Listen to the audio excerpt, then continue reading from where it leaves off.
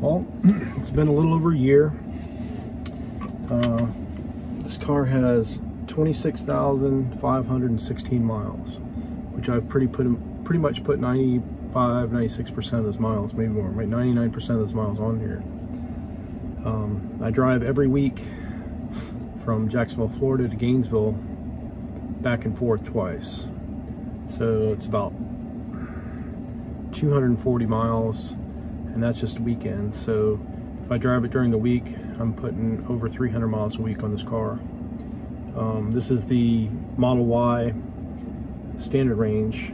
It has the smallest battery pack and a single motor. It still goes 0 to 60 in like 5.3 seconds. So really, I really don't need any more power, any more acceleration. This is fine. If I had to do it over again, I would probably buy something with a little bit bigger battery pack, because I've taken it to Ohio and back, and between superchargers, it doesn't really allow you a lot of extra miles. So I would, and also too, I'd like to be able to not have to charge, you know, like almost 100% between chargers.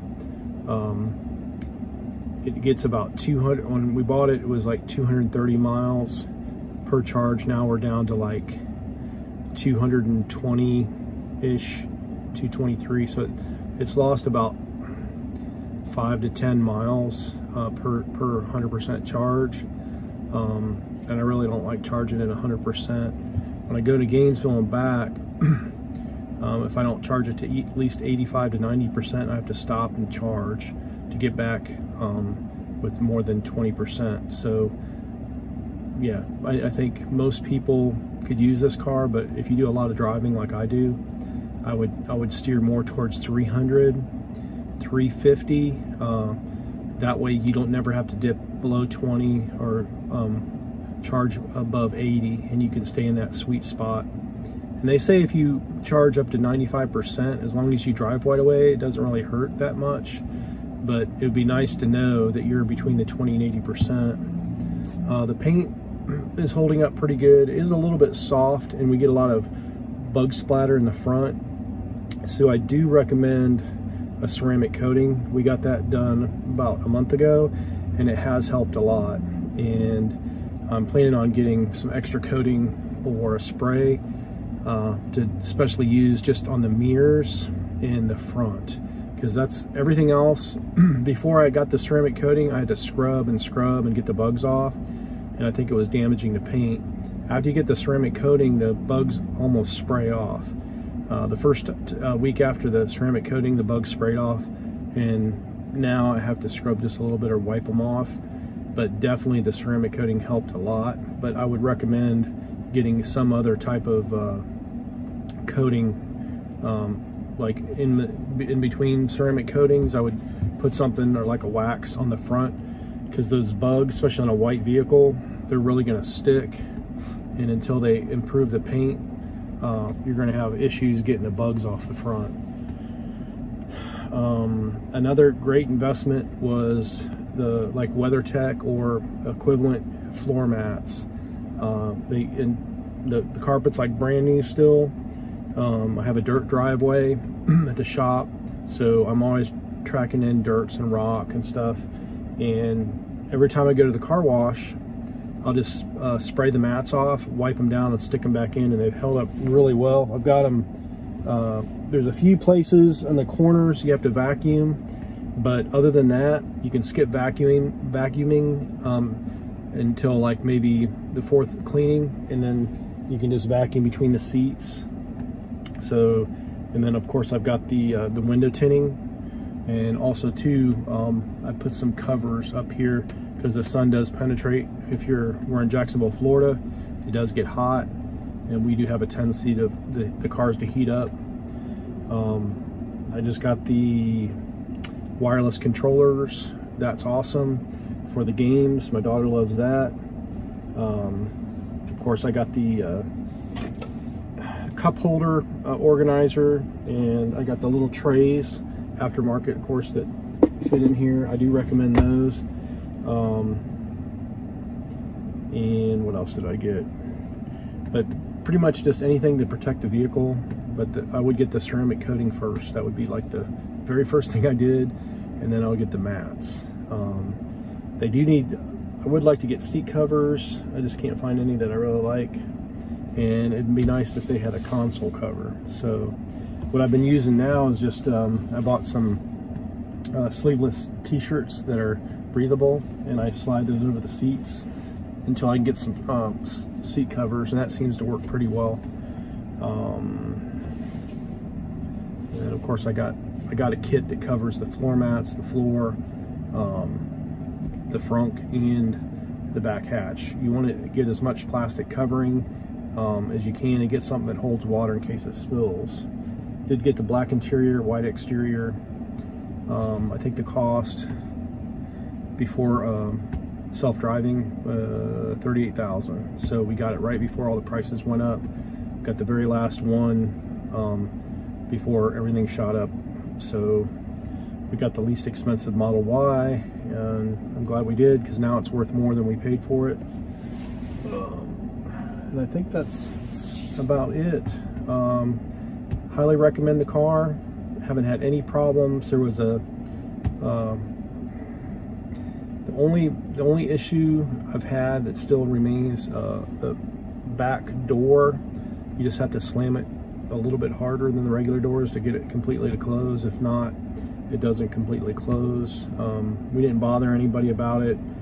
I figured eventually we'd have it adjusted. It's just an adjustment. But everything else, all the panel gaps and everything, just when we first got it, looked a little tweaked, but as we drove it and everything settled in, everything is fine now, except that back door. Other than that, the car's been great. Just got FSD about a month ago. Been using it quite a bit.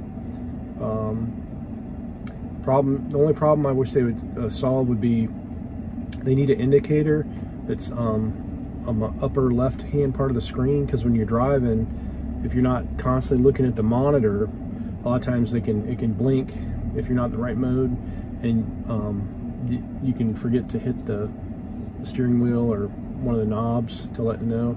So I already got 2 strikes on me, because sometimes you're not always paying attention to the screen. So it'd be nice if they had an indicator on the top left part of the screen, or somewhere else in the car besides on the bottom part of the monitor. I guess that's it. Tires are wearing evenly. Battery's doing well, charging good. I did have to reset the screen, I think twice. So if you ever have any problems where the screen doesn't work, you just simply push these 2 scroll buttons, hold them down, and it reboots the computer. What else? I think that's it. Had very little issues that I can recall. They've all been real tiny issues. I did get a screen protector for the screen, and everything is pretty inexpensive. It's not like incredibly expensive. So all these things I would recommend you do. And then I have of course